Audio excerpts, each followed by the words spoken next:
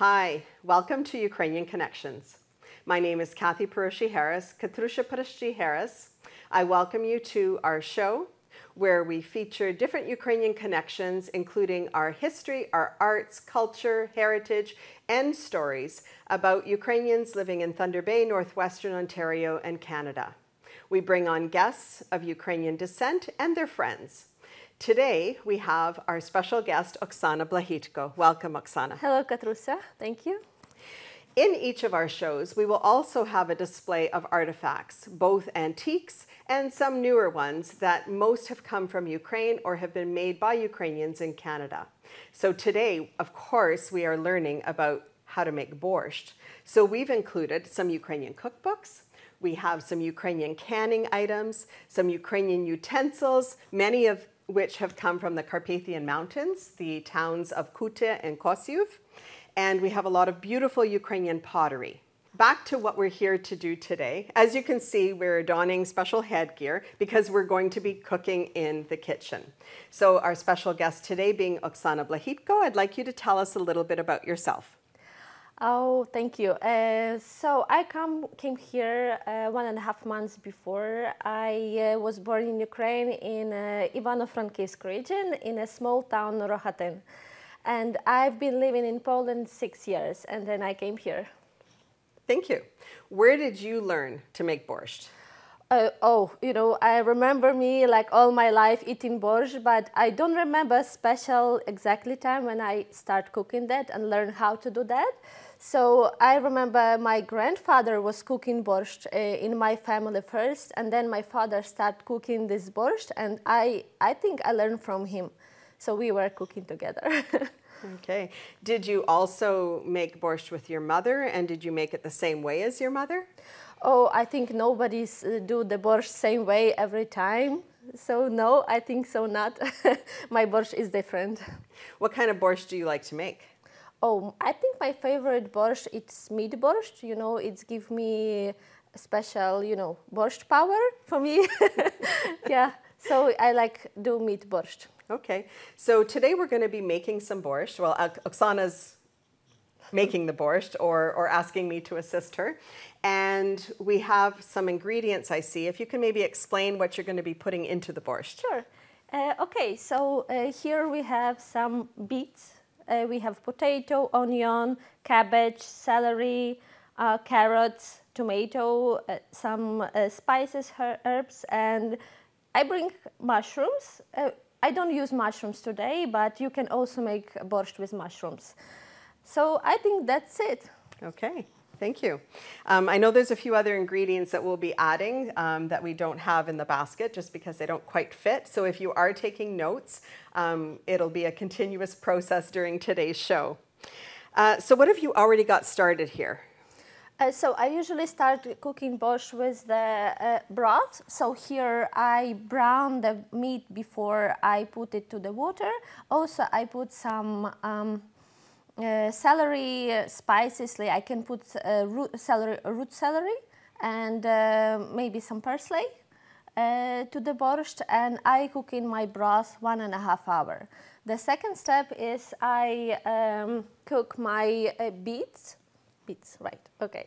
I cook my beets and I like them baked because they have a better flour and they have a better color. But also you can cook, boil your beets, or you can also put your raw beets to the borscht. So yeah, this is my baked beets. Mm-hmm. Okay. And what do we have here that is also ready for the borscht? So here we have also beans, cabbage, and it's already cut onion with the carrots. Okay. And what will you be doing with these ingredients here, if you can explain that process? Okay, I will make special mixture. We call it zapravka. It also means a gas station, but never matter.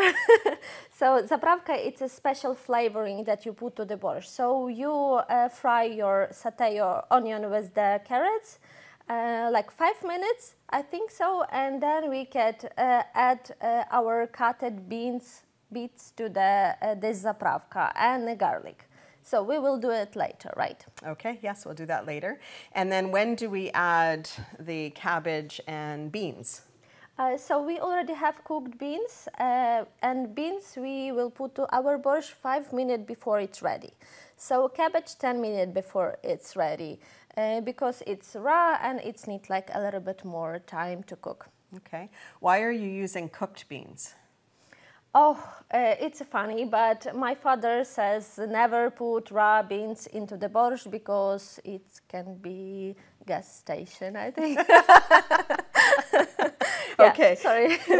so you can use canned beans, or you can Yes. soak and boil your own raw beans and then put them in once they're cooked. Sure, yes, but please use this canned beans and rinse it before you cook. Okay, great. And then we're also going to be adding, I think you mentioned over there, a potato. And when do we put the potato in to the borscht? So potato, it depends how big pieces you cut. Usually it's take 20 minutes to get ready, like small potatoes, 1 centimeters in one, right? Okay, I think I'm going to have to cut that. So yeah. she's probably has a measuring stick here for me to get the measurement correctly. So with all this talk of cooking, with all these beautiful ingredients and our beautiful Oksana here today, we need to recognize it is the month of November that we're presenting this. And I'd like to mention that this year in November, Ukrainians have been commemorating for 90 years anniversary of the Holodomor. And this is where from 1932 to 1933, there were 11 million Ukrainians that were intentionally starved to death in a man-made famine under the direction of Stalin of the Soviet Union. So we dedicate today's episode to the families and to the memories and to those that lost their lives and those that were negatively affected because of this Holodomor. And also in November, we also recognize and commemorate those that lost their lives in war, because in Canada we celebrate Remembrance Day in November as well. So in a few moments, we will be preparing our borscht. Oh yeah.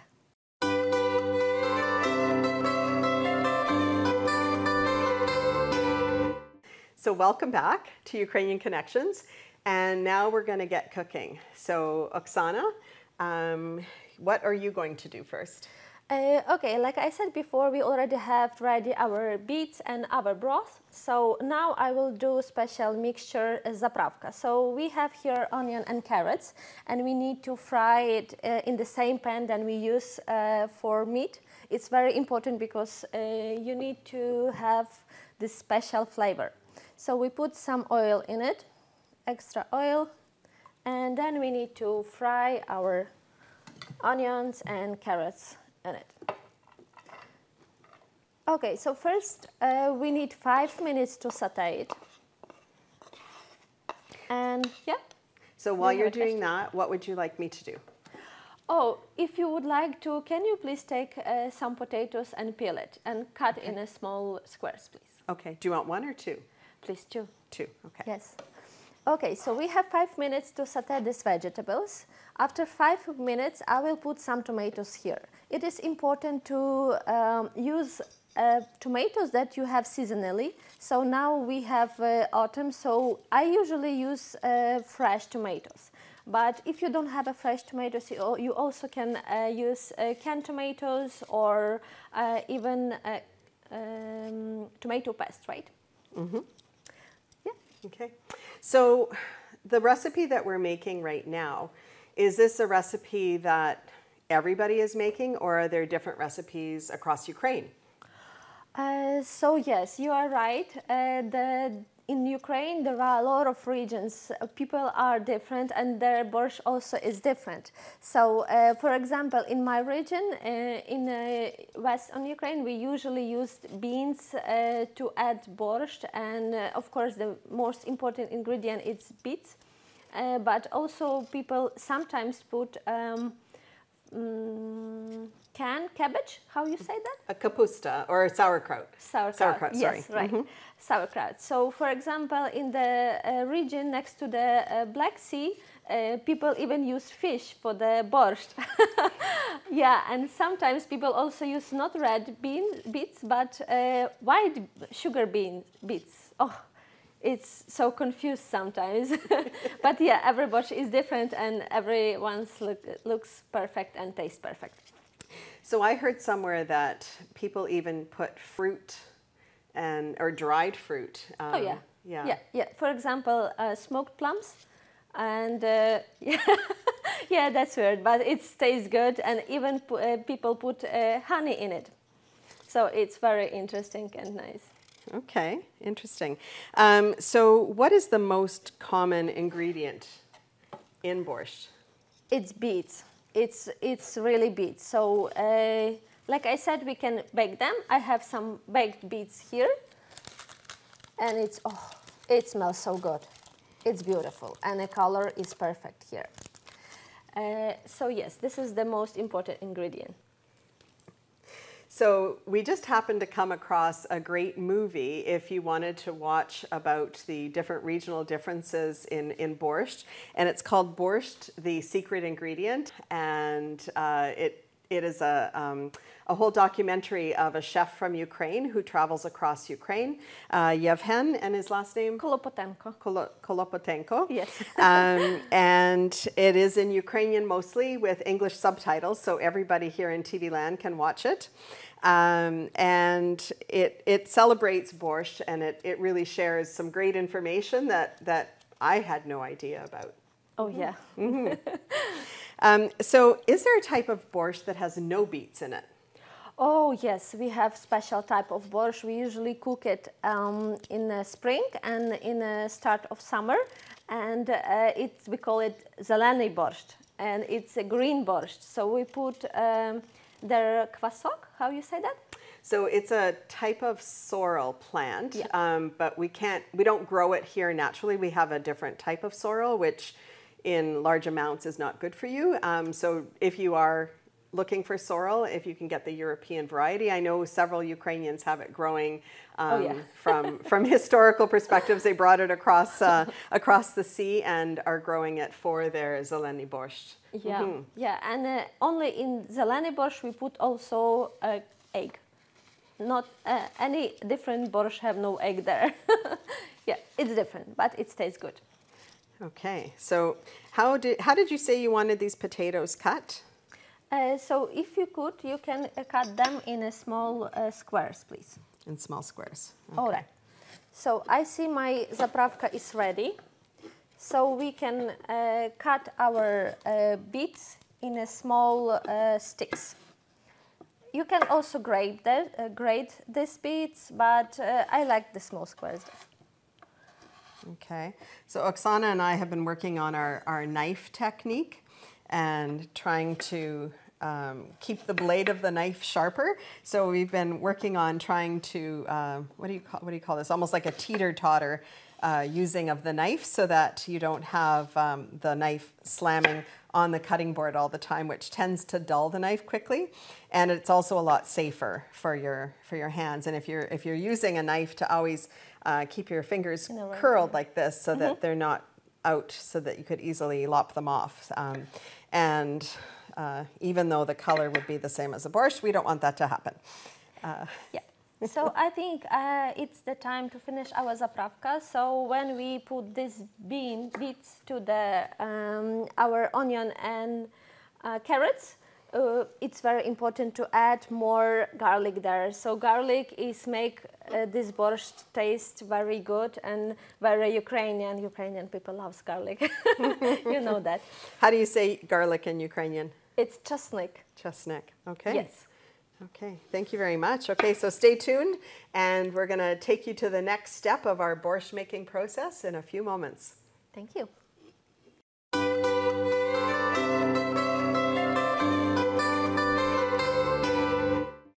Hi, we're back to Ukrainian Connections, and I can smell a lot of delicious food cooking in this kitchen right now. So Oksana, what do you have going on now? So this is our broth. We had vegetables and meat there, so I took it off and I cut the meat and put it back to the pot. And I throw out my vegetables because they're overcooked and all the flavor from the vegetables is in the broth now.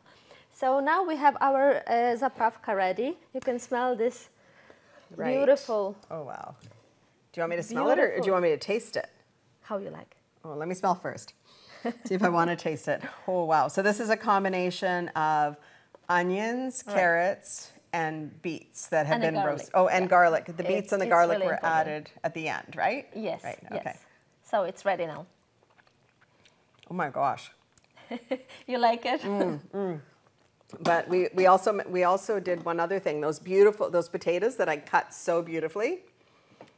It was perfect. They're perfect. They've been boiling in with the broth for how many minutes? 20 minutes. 20 minutes. 20 minutes before the end, you put your potatoes in a broth. So what we do next, we take our cabbage 10 minutes before the end. So I already cut the cabbage in small pieces, and yeah, it's raw.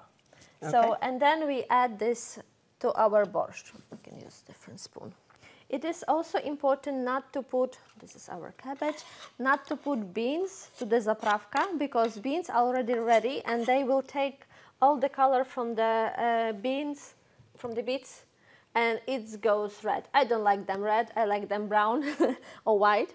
So 10 minutes before the end we put our cabbage and we boil that all together. So while we're waiting for that to cook a little bit longer, could you tell me how you like to eat your borscht and how other people eat their borscht? What do they serve with it? I think everyone's have the different way to eat borscht. For example, I like my borscht just with the brown bread and with the butter on it. But you know, my grandfather, he usually eat bread, like black bread with the thick of animal fat. How you call that? It's so pork fat. Pork fat. Mm-hmm. Yeah, we call it smallets, and he puts like a big onion on it and a sprinkle of salt. Well, I don't like that. And some garlic too, I think. Sometimes yes, sometimes onion and garlic. He's like 80 years old and he's still eating that every Sunday. Amazing. I don't know how he's doing it. He's really Ukrainian. So today we actually have some rye bread. We don't have black bread with us today, but did you want me to make a piece of that and we could yes, please. You need to promise me that you will eat that. I don't know. Where did we say that smallik went? Smallet is in the front. Okay. It's ready. So this is pork fat that has been boiled down into a smooth consistency, and it's actually local pork. And we will, I guess, butter, or how do you call this? Smallet. We're going to smallets the bread. And yes. Is that a verb? It's a new Ukrainian verb. Yes, and there are a lot of szkwarki there, so small pieces. Mm-hmm. How you call that? Szkwarki. I don't know if there's little pieces, almost like bacon bits in here. I don't know if your cameras can catch this, but they're little bacon bits. And when you bite into this, they're actually going to be crunchy and it's very tasty. Yeah, very tasty. But it's unsalted, so it's not.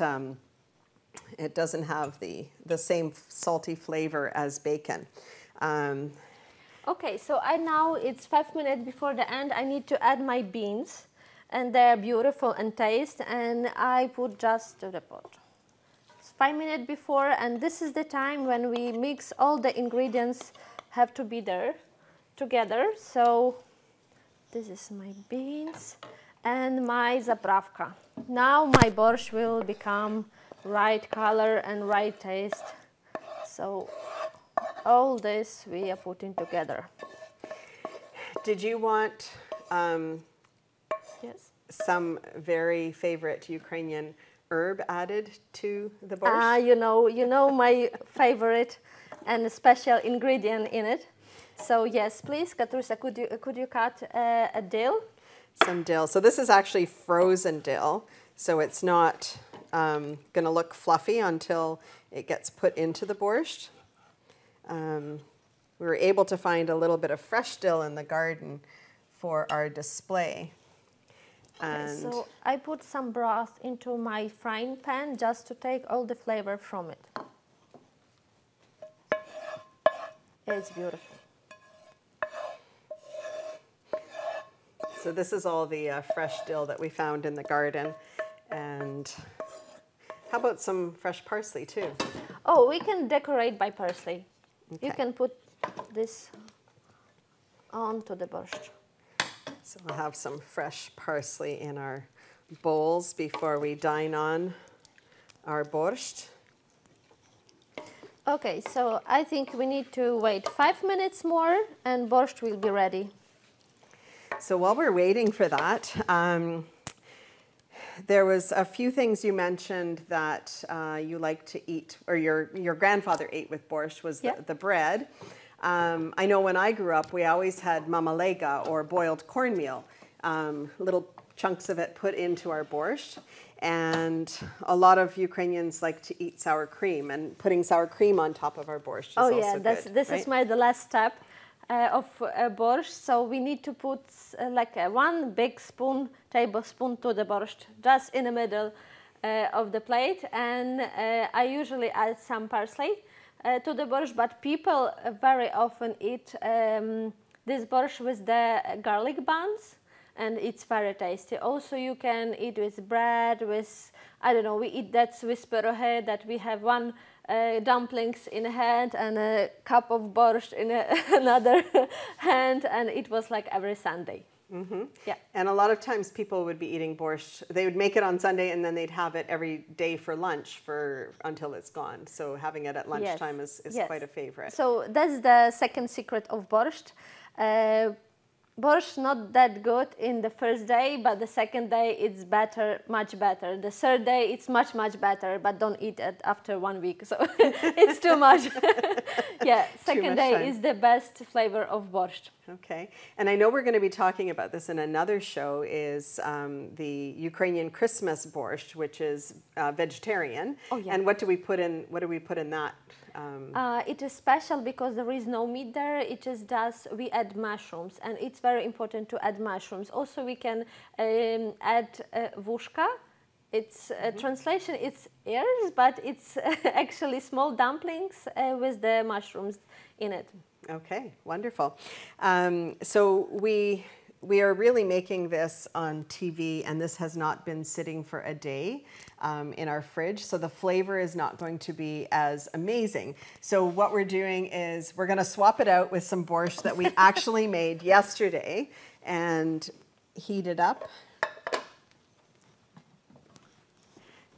So we just got this borscht piping hot, so it is almost ready to eat. So while we're waiting for that to serve that borscht, I wanted everybody to know about the designation that borscht was given for Ukrainians.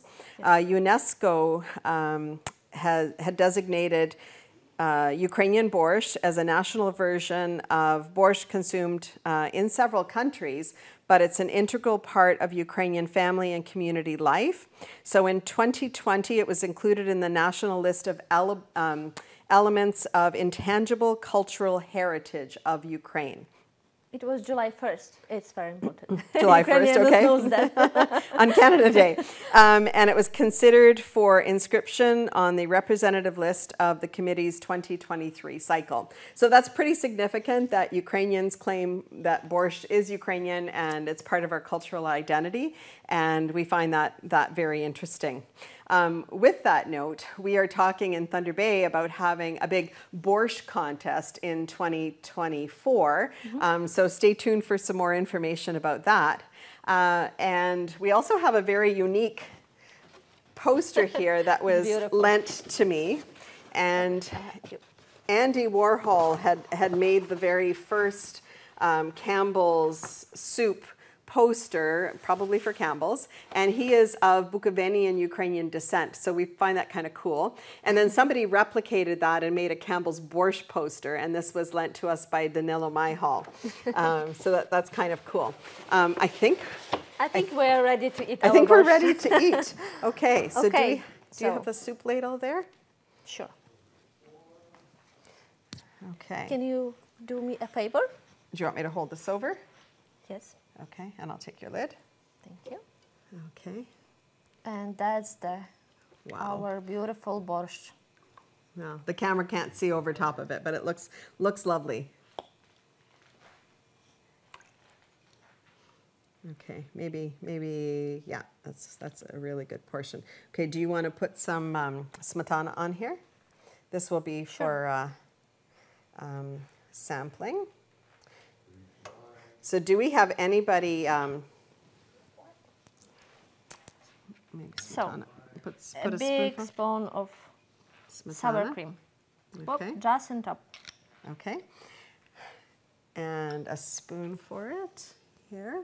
So do we have anybody who wants a bowl of borscht?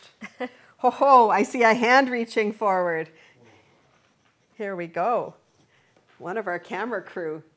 Okay, so if we hear some slurping, it's not Oksana or myself. It's the camera crew slurping away. Have you tasted it yet? Do you like it? What do you think? Is it good?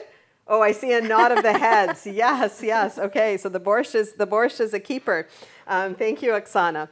I would like to thank the following families for the use of their dishes and their decor, for their fresh local produce and assistance, use of the poster, use of equipment, and the team here and the volunteers here as well. So Slava Yeremchuk, Oksana and Andrei Hamar, Hanusha and Bogdan Tachuk, Halya Huk and Stefan Huzan, Nick and Debbie Escott, and Danilo Maihal. And a big thank you to today's guest, Oksana Blahitko. Thank you for inviting me. Thank you.